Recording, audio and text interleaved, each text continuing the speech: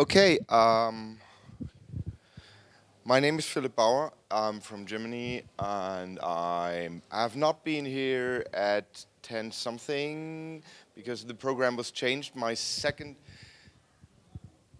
3 talks by me today, so I'm a little sorry for maybe I'm a little disorganized, but the organizers moved some talks around, so I have this talk now, and then 3:50.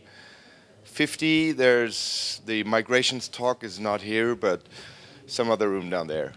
You'll find it if you check the website if you want to see that. Okay, this is Pimp My Plone. I've been giving talks called Pimp My Plone for a few years now at the World Plone Days. This is not one of them because Pimp My Plone at World Plone Days I showcase add-ons that I really like, and there were some among them that I'm not proud about having showcased, but I was young, I needed the money. So now I'm going to talk about how to undo or prevent doing these errors when you followed one of these earlier talks.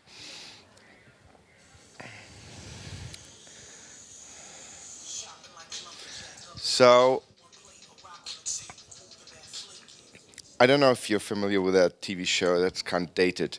But if you want to extend your Plone car with shiny add-ons, there's several to choose from. There's over 1,000 repositories in the Plone Collective on GitHub. There is the product section on plone.org that actually holds 2,170 objects. Not all of them are unique, so there's like different revisions of the same software in there. And the search for Plone on Pipey actually yields 2,800 packages. And as you can imagine, the quality of all these add-ons is very different in maturity, age, reliability, and as I said, quality. So nobody can really say that they know all of these add-ons. And I don't know if you know this elephant is by a book from Dr. Seuss, and he's looking for the one true, it's a plant, and there's actually a planet on this plant. So if you don't want to be stuck on a mountain looking down upon a field of add-ons and despair, you need a plan. So you should first, can anyone actually see this? This terrible resolution. I'm sorry. Well, there's nothing really on that piece of napkin. You should find your own napkin and put something on there. You should make a plan to find out, and you need to find out what you really need. So, because surprisingly often you don't know what you need, and that makes it kind of hard to look for an add-on. But on the other hand, that's a good thing, because if you think you know what you need 100%, you're never going to find anything that matches your needs 100%. So you need to adapt, and that is. So you see, this is making a square peg fit a round hole. So sometimes you need to change your expectations to fit to what is available, or you need to invest the time and the money to change the add-ons that are available to fit your needs, or either, and that's perfectly acceptable, create your own add-on that does exactly what you need. And usually in any single project we have all of these 3 cases at the same time, not with the same add-on. So you need to be able to prioritize, to make a deformed decision. You need to prioritize. You need a list of stuffs that you really need, like playing videos on iOS, Firefox, and IA8. Maybe a Flash fallback, that would be, yeah, also a must-have. Let's put it in this table. Support of HTML5 videos, that's just a nice-to-have. So if you align your priorities like this, you'll be able to make a decision once you've found some candidates. But how to find these candidates? We had this talk by Paul Rowland yesterday. So you know, if you were there, you know the problem. Because there is not one good list of add-ons. There are either too few, like on Plone.org, got 41 projects matching your criteria, and the criteria is any product fit for Plone 4.3. That is ridiculous. It's also not true. Or there's way too many. This is the completely unreadable result list on PyPy for Plone. It's like 3,000 something. So this could be a list that you could follow by when you search, and you should definitely follow that list before you write to the IRC list, or before you ask on the mailing list. So that's plone.org products, pyp.org, and it has a search form, and you're supposed to use that. The GitHub Collective with its 1,000 repositories, and you can search for a name there too. It actually helped me some of the times to have an idea. Oh, I need something that could have a name like this. Just search, and oh, there is something. And also GitHub Plone repository. The repository holds 240 repository. That organization, Plone in GitHub, holds 240 repositories, and not all of them are in the Plone core, and they will never be. And there are some add-ons there that are really useful, and they're not seen by you, maybe if you don't look hard enough. And very important, search the mailing list archive, because the product that you were looking for has actually been looked for by someone else before, and use Google. Actually, most of the time they use Google before any of the other 5. So do all these 6, and then you'll be able to find something probably. In fact, if that's not the case, if you don't find anything there, it's no need to despair or like think that anything's broken. In fact, it only appears that we have too much choice, because there's a lot of add-ons that have not yet been written. It doesn't necessarily mean that you need to write them, but there's a lot of stuff that does not exist, or does not exist in a usable form yet. And well, then you have to write it yourself, or pay someone to write it for you, and that's perfectly acceptable. And usually we do one of these add-ons for any project, but they never see the light of day of the public, and that should not do. So if you write an add-on for a customer of yours, perhaps managing staff members in a company, you should never put that on PyP, because everybody does that, and every company has different requirements, but they're all kind of similar but very different. So there's there would be 50 add-ons, and they should never see the light of day, actually on the website, but not of the public. So if you did not find something, and you decide, okay, I'm not going to write something myself, you can ask on the mailing list, and you can get a good answer on that, and the IRC channel is a good thing too. I don't think Stack Overflow is the right way, right place to ask, actually.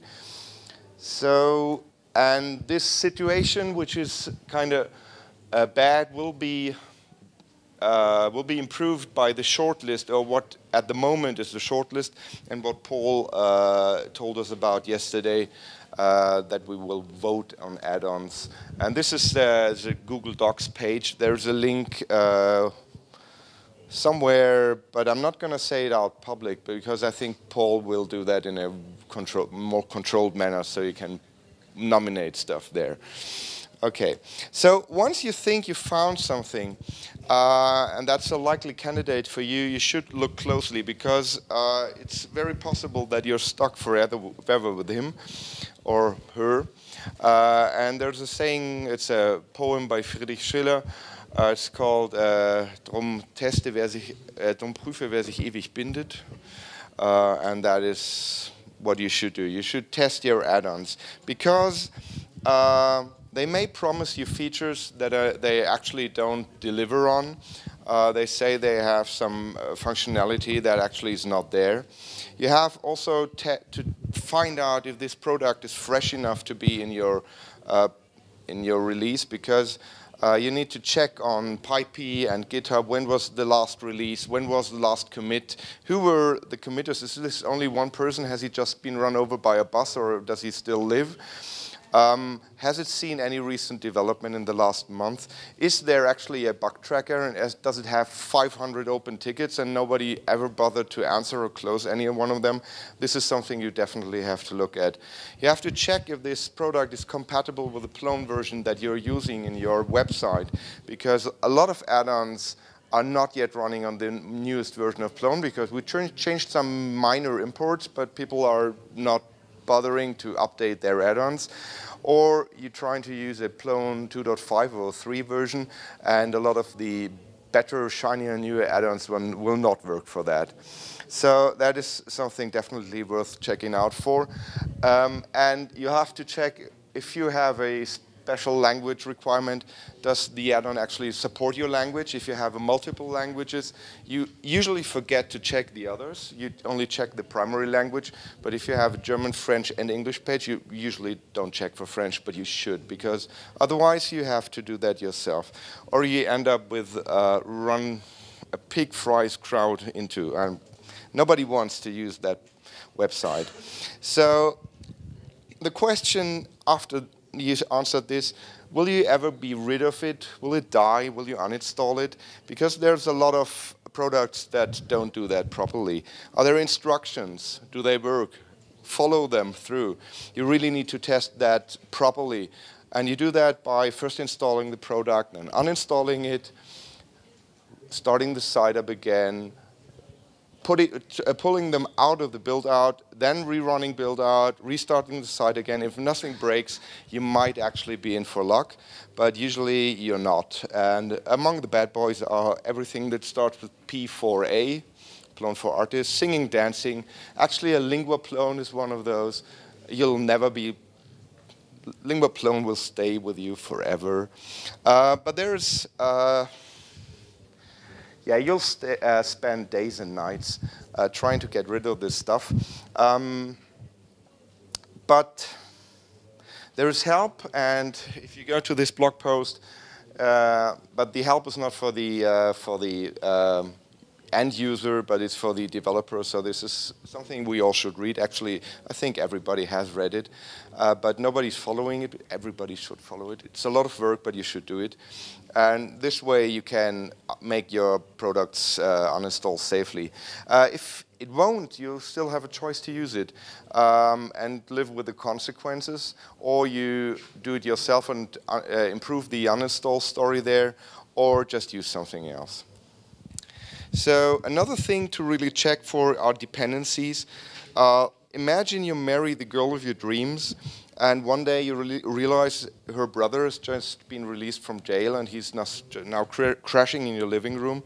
That's about the feeling that you get when you install the product and it pulls in dependencies that you now have in your living room, and they're now living with you, and you're not going to get rid of them because you need the product, you decided to keep it. So check for other packages in the setup PY. Few examples, it's harmless. Flow Player has a dependency on, I don't actually know how to pronounce it, Hakoir, whatever.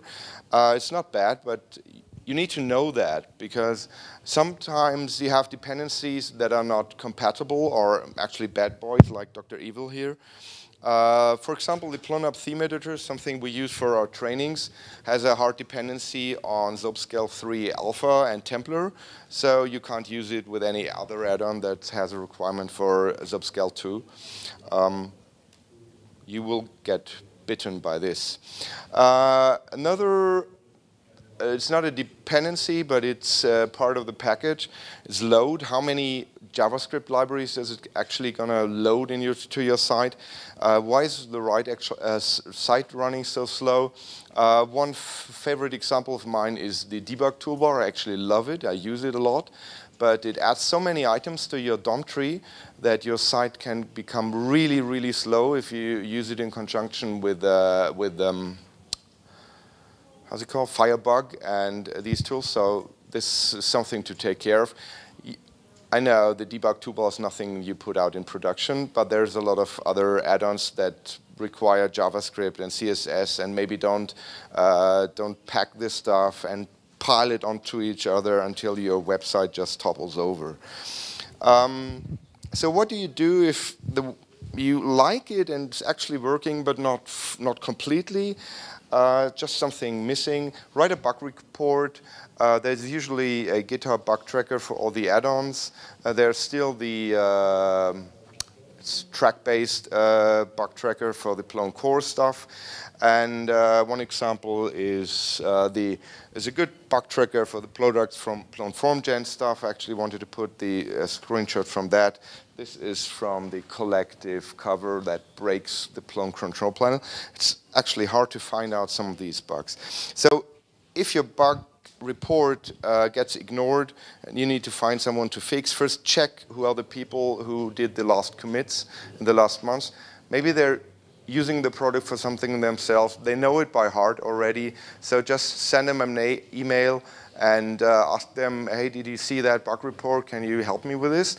But if you do that and send them an email personally, be prepared to pay them for that. Otherwise, just post on them. If you're not prepared to pay for services, don't contact people individually unless you know them. If you know them, you can ask, no problem. If you don't know them and you contact them personally, you actually should be able to pay them. So once you found the add-ons, you need to tend them and keep them in a tight and nice row. This includes the basic stuff that we all do, pinning versions. Don't use source checkouts on production.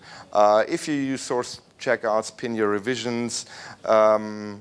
Keep track of updates and development in the add-on that you use frequently, because at some point you will want to update your site, and if you didn't follow through, like check regularly, there's something I use. I want to have a minor update and this project has just been abandoned.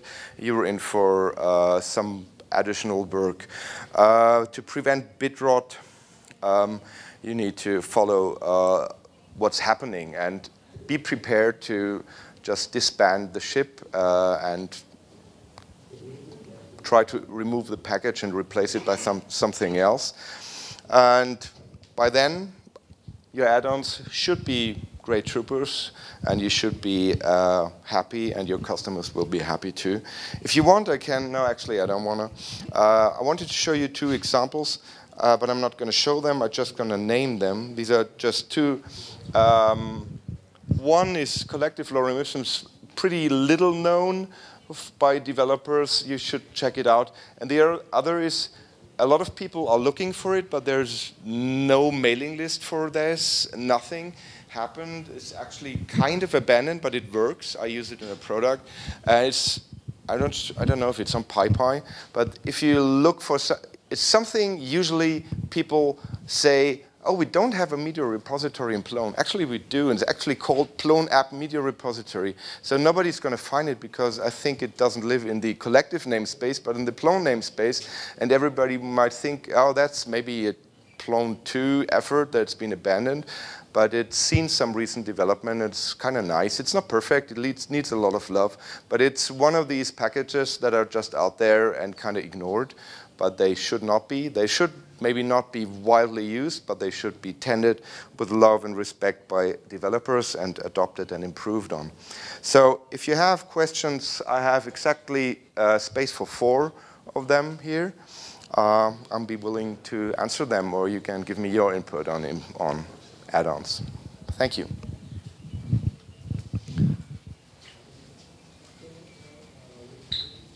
Okay. No. Yeah, one question? You want?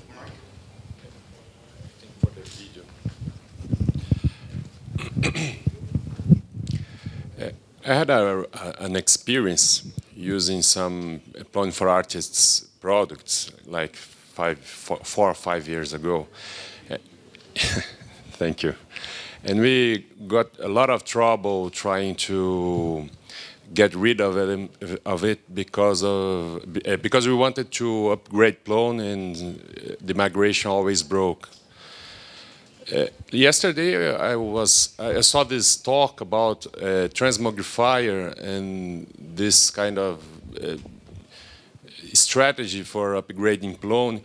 Do you think it is something that we should consider when thinking about add-ons that we should use, like Plan B for the case when I can't get rid of it? You should have thought of that before you installed it, actually. So you should have tested getting rid of it before you did. So it's kind of your fault, but I did exactly the same. So and I did it over and over and over again, and I paid the price like a lot of times. And definitely abandoning the website and migrating it to a new website, another website, is absolutely valid choice there. I think it's perfectly okay to do that, but I wouldn't use Transmogrify. I think I would just use maybe ZX for, if it depends on this size of the site. Going to have the talk on migrations and relaunches and upgrades in, I don't know, an hour, I guess. So I'm going to not talk about Transmogrify there, but it is an option if your site is really screwed. Definitely. Or you get help by smart people like Luca Fabri, who will, here. Luca Fabri, who wrote this. Maybe he'll pay him some beers or money and he'll get rid of all this stuff for him. I'm not smart enough to do that. I'm sorry. I was really, really desperate a lot of times. And there's so many different blog posts and instructions how to do them, and every single one of them fails at some point. This is a terrible experience. So you do that before, because the price you pay afterwards is so much more than the effort that you have to put in before. But before, when you look for a product and you think, okay, they need a slideshow, no problem. Let's just put it in easy slideshow. And like 2 years later, it's terrible because it has Plone for Artists dependencies. It does. And I was like, just 4 weeks ago, I was nearly killing myself because of this. Other questions? Okay. So spend the time to test your add-ons before you use them. And use the shortlist once it's ready, because all these have been tested. Then you can save yourself a lot of time and trouble. Thank you.